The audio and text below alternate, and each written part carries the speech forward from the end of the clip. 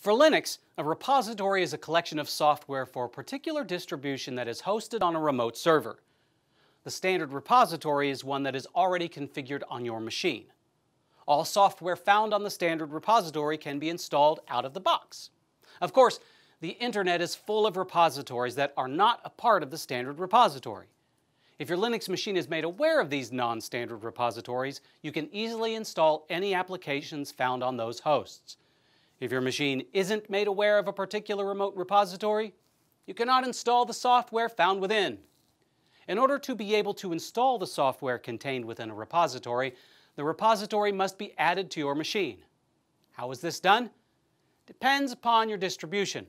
For example, with a Ubuntu-based distribution, the addition of a repository is as simple as running the command sudo apt add repository. Let me demonstrate by adding the necessary repository for installing the Simple Screen Recorder tool.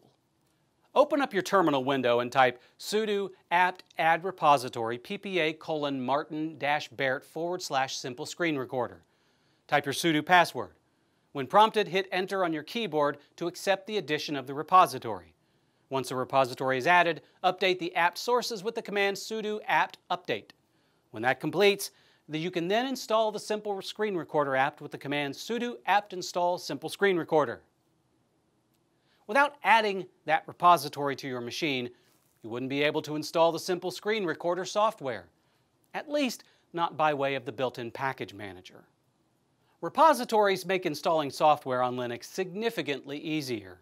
Now, when instructed to add a repository on your Linux machine, you'll know exactly what that means.